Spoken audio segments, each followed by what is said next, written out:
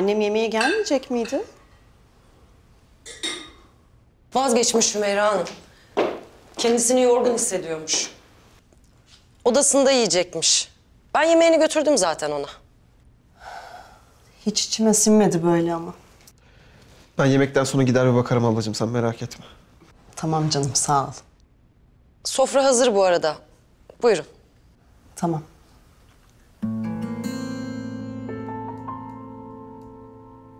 Ben bir ellerimi yıkayacağım. Siz sofraya geçin. Tamam canım.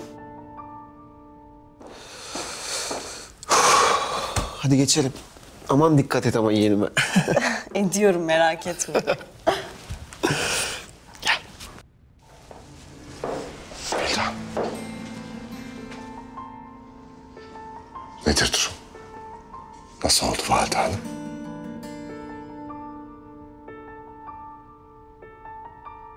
Gittikçe kötüleşiyor. İştahı falan da kesildi iyice. Güzel. Aferin. Güzel.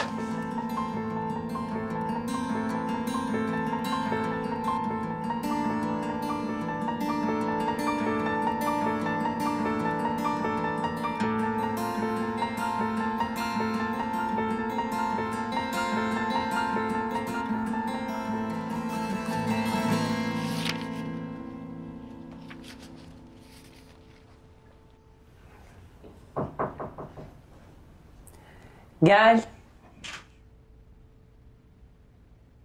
Macide Hanım.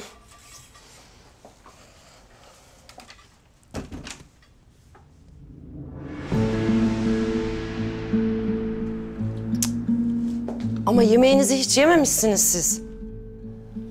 Pek iştahım yoktu Vildan. Peki. Ben sizin için daha sonra bir şeyler hazırlarım yine. Nasıl oldunuz? Daha iyisiniz inşallah.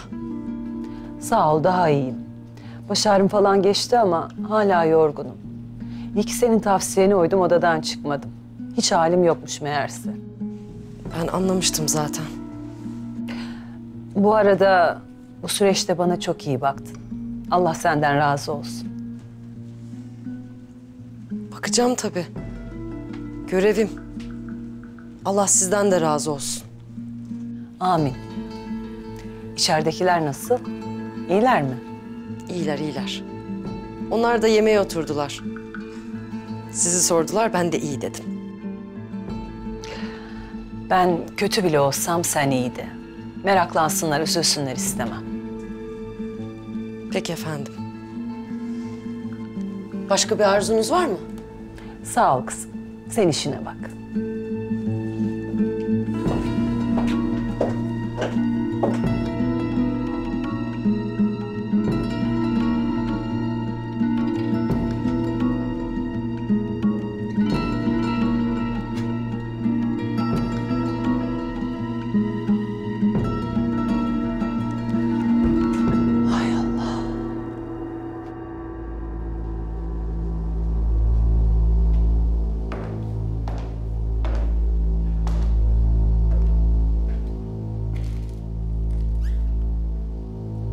Ah Macide Hanım, ah.